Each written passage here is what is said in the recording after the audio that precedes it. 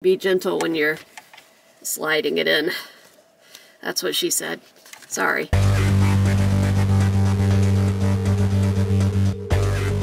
Hello, friends and enemies. No, I am not putting on a voice for dramatic effect. I'm getting over the flu, so it sounds like I've been smoking 5 packs a day for the past 80 years. I assure you, I have not. Only 2 packs a day for the last 80 years. Anyway, my terrible demon voice only lends more atmosphere to today's review because we're looking at Moon Knight. And this review is a little bit different because we've already opened Moon Knight. We already know his deal.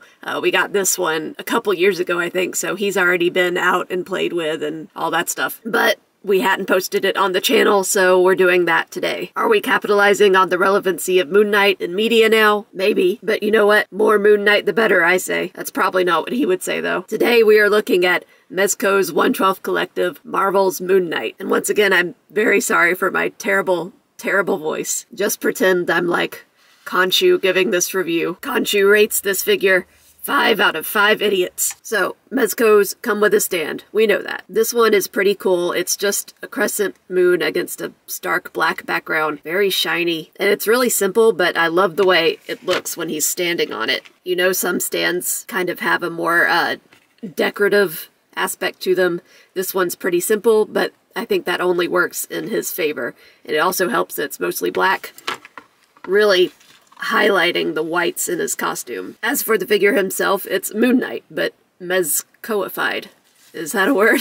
It should be. So Mezco's take on different characters that we've seen before is always really interesting, especially when they're not sticking to a certain media or a certain run entirely. And this Moon Knight is no different. I think he came out great. Some people might be a little put off because it's just guy and white, just all white.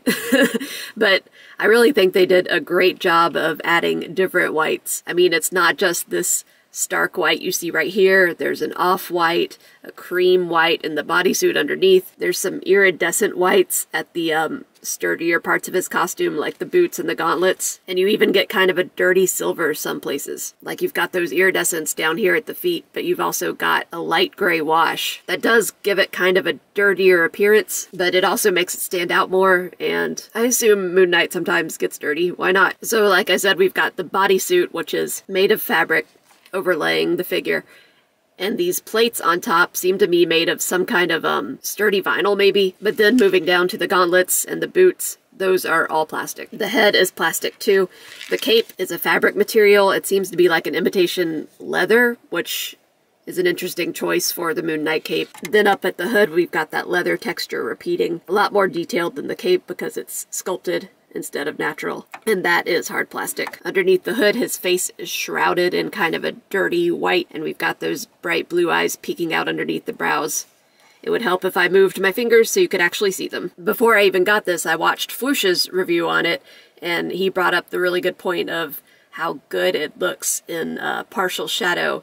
It looks pretty stark just standing here in full light, but when you turn off some of the lights,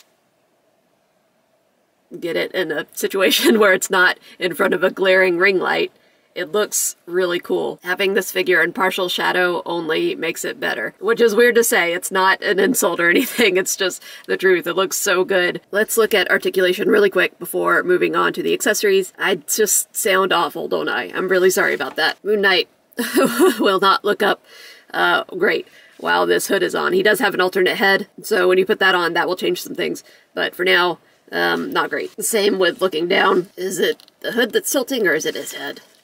You might want to take off this hood. Yeah, articulation still isn't great when you take off the hood. Let's see.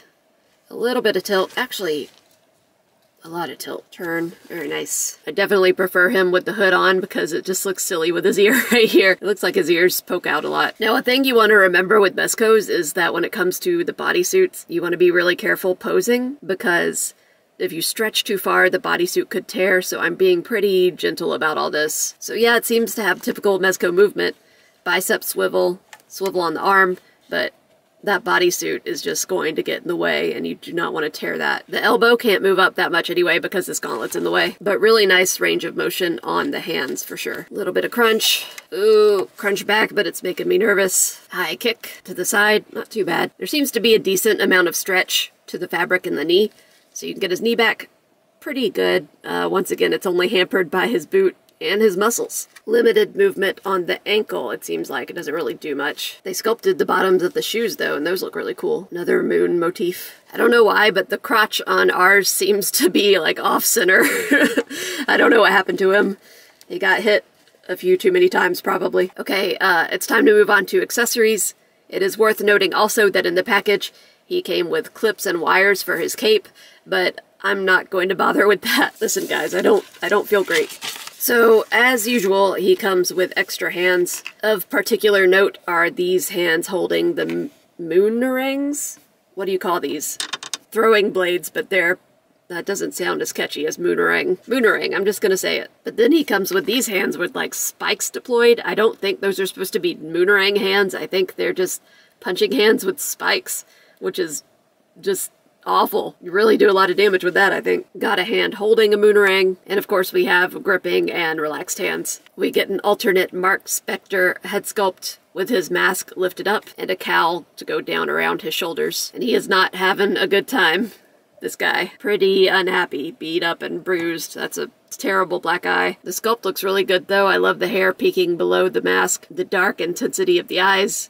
The 5 o'clock shadow looks really good. We get a staff that is in keeping with that whole aesthetic, just white and silver. I don't want to say sparse on details, but not overly detailed. Very sharp, actually. There's this grappling hook baton with real chain, and it's along the lines of the staff. Same motif, same detail, same color finish. Also, very sharp. Nunchucks, also with a real chain, and also very sharp. And of course, a crescent blade. Very minimalist with detail like everything else, but I love this little stripe of silver in the white and these indentations along the side. Oh look, I fixed his crotch. I would be careful with this crescent blade because it is rigid plastic, also sharp, but that's not why I'm worried.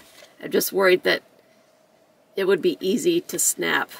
So be gentle when you're sliding it in. That's what she said. Sorry. And of course, it comes with this posable rod for the stand. We haven't needed that in this review. I normally like my figures to stand up without the aid of a stand, but this one is so nice. It just really completes the whole look to me, so I do not mind using that. So, I'm sorry this is kind of a weird and short review. I'm sorry that my voice is just terrible, but I thought since Moon Knight has become part of the gestalt, as it were, that we should talk about the figure. I believe this has been sold out for a while on Mezco's website. I'm not sure. It's sold out on Big Pad's toy store. I'm sure other places have it, though. You might be looking at something of a markup, though, because it's been out for a while, so there might be collectors selling it for a small profit. But also keep in mind that Marvel Legends is coming out with their Moon Knight, and it looks great. And that will be a lot more affordable than a Mezco. So, thank you for watching. I'm sorry I sound like your drunk grandma. Likes and subscribes are very much appreciated. Comments are more than welcome, and I'll see you guys on the next one. Someone put me out of my misery now.